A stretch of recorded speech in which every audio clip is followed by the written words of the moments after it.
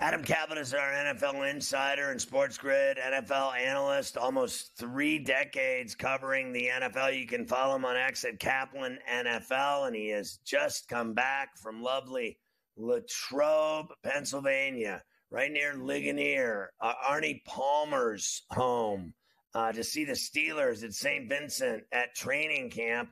We'll talk about that in a second. I want to start with Reddick's holdout. You know, I've said earlier on the show today, this has gotten ugly where he's not showing up at all, getting fined $50,000 a day. And then Joe Douglas flat out came out today and said, Reddick said, I want to be traded. And then moments later, within minutes, Douglas said, allegedly, we're not trading you. And we'll just let this continue on until you get here. Now, Douglas claims they won't even begin to negotiate with Reddick until he shows up. Yeah, so, Scott, let's pick it up there. Joe Douglas is what we call an old-school GM. He wants things done a certain way.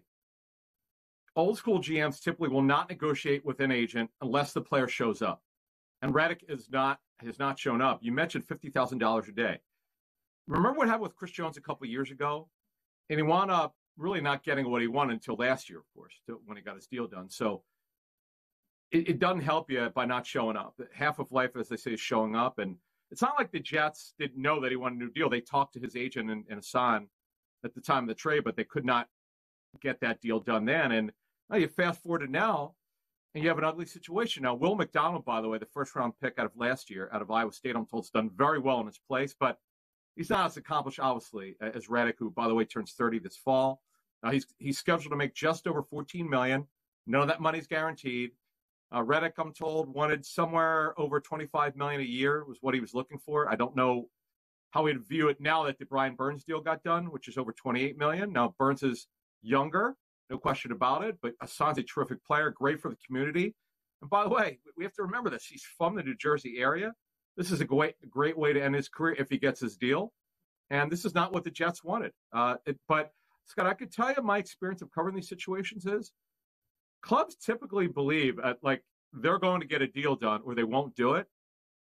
And it's not like this is a secret. They were dealing with Haason and his agent at the time of the trade in March. That's why it's so surprising that a deal's not done. I get it. There's still 3 weeks left, just under 4 weeks until the season starts. But this is not the kind of situation you want with Aaron Rodgers healthy. There's a lot of optimism around the Jets will be with the Jets next week when they have a joint practice with the Giants. But bottom line is this is not a good story for them. This should not have happened. And by the way, the Eagles knew it. They were not going to extend Reddick's deal. They're not going to pay Haason what he wanted. They got what they thought was a good deal, a future 2025 third-round pick that could be as much as a second. So right now, the Eagles obviously are keeping an eye on this, and maybe they knew something because a deal is not getting done or will not even be talked about. Joe Douglas put it out there. That's a statement from the club. I mean, this is actually real. I know this guy. He's not going to deal with this unless Haason shows up. Then we'll start looking at it. Well, you also know Haason Reddick. You know Douglas, and you know Reddick, and you know how good he is. What is the problem here? Can this guy not lead the Jets in sacks? There's nothing wrong with his game. I don't understand why the Eagles, it was obviously they just didn't want to pay him. How can he not be worth the money if he has the numbers that he has in the sacks? Yeah, it is really confounding. Now, I'll say this about Haason Reddick. Okay, he is, since the Cardinals could not figure out how to use him, the Eagles sure did, made him a stand-up pass rusher, and he was phenomenal. He did also, by the way, before that, he got the big deal with the Eagles. Now, I say big deal. It was 3 years, $45 million 2 years ago in March of 2022. Coming off of a career year with the Panthers, then did it again in 22 in the Eagles Super Bowl run. He was phenomenal. Not quite as good last year, but still very good. Another great part of Haason Reddick is his durability. He's one of the most durable players of his day. Just a terrific football player. It's funny, the Cardinals, Scott, they tried to make him inside backer. That never worked. The Cardinals, late in his career with them, moved him to edge rusher, and that's what he's done the last 3 years, and he's terrific. But, look, 30 is – look, we could argue where he's at in his career. 30, typically, 32, 33, you're done in the National Football League. But he's been so healthy. But the one leverage point here is, look, they've got Will McDonald, who was a first-round pick last year. Now, I say that the Jets want him in camp. And if he shows up, something could potentially get done. But I know the way Joe does things. And Woody Johnson, the owner, they're not going to deal with him unless he shows up. Period. End story. All right, you were at the Steelers camp for 2 days. Where do we begin?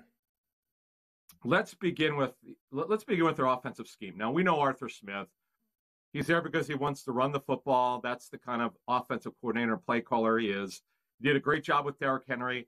It didn't go so well during his tenure with the Falcons as the head coach and play caller. But, it starts with the run. It always has and always will under Mike Tomlin. That's what he wants.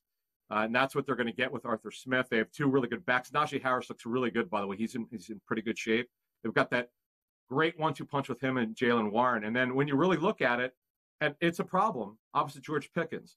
Van Jefferson, I'm told, has been a really good story, former Rams second-round pick. But I think if you're really deep at receiver, he's probably a number 4 or number 3, not number 2. And that's why we have the heightened interest in Brandon Ayuk. But the Ayuk is still dealing with the Niners. They're still trying to get something done with him. It's not going to be easy. But getting back to the Steelers, Calvin Austin also has made some plays the last couple of days. Now, Sunday's practice. Because they played Friday night at home against the Texans, they were in shells. It was a shorter practice, about 90 minutes. But today's practice, in beautiful weather in Latrobe, at St. Vincent's College, right? They brought the pads out, and they hit. Okay, Scott, they're one of the few teams talking to Lions. The Lions also hit quite a bit in training camp, but the Steelers do. They're in pads a lot and showed it was very, very physical. There was about a skirmish for about a second and a half, and the guys were laughing, but there was a lot of pushing. Very spirited practice. But, Scott, I could tell you at quarterback, you don't need to watch long to see the difference between Russell Wilson and Justin Fields. Fields has got the great arm, great athlete. Russell's in pretty good physical shape, but it's his willingness to make tough throws. Justin Fields is more what we call a see it and throw it guy. Wilson, when he decides he's going to throw it, he throws it with anticipation and timing, and that ball came out today. He had a very good practice. But listen, Scott, it's a 2 tight end offense. There's no question. But Darnell Washington, who I'm guessing, who's 6'7", is at least 280. He looks like an offensive tackle, but he can run. He looks really, really good. Frymouth is healthy on the final of his rookie deal. But what they have to do, Scott, is they have to add a receiver. That's the offense. They've got to do something by the start of the season. I'm told with Roman Wilson come back from his ankle injury, there's optimism that he'll start practicing within the next 7 to 10 days coming off that ankle injury. But defensive, Scott, excellent front seven. Peyton Wilson, the rookie linebacker, he had a minor injury today. He's fine, as I understand it. But bottom line is, Scott, they're going to have to look at the cornerback position. Not very good depth. They're good with the 2 starters, with Joey Porter Jr. and Dante Jackson. Nickel corner, they're still trying to figure that out. And they don't have very good depth at outside corner. Those will be the concerns. But this is a good team, but still a lot of questions. Backup corner, nickel, and wide receiver opposite the very talented George Pickens. Well, I just don't see the Ayuk deal happening because they engaged, re-engaged, still didn't get it done, offered no receiver, offering picks only. And when the Niners started talking to Ayuk again, don't you feel like they're going to get a deal with him in San Francisco? Yeah, because the Steelers are another old school team, man. I don't see them moving off of their stance. And I've said this for 3 months. I didn't really want to leave, but he just felt like they weren't negotiating in good faith. The Niners know that they need him. And by the way, Ricky Pearsall, their first-round pick, is dealing with that shoulder issue. He's over the hamstring injury. So they'll continue to work on that. But at least Ayuk showed up to camp, and that helps.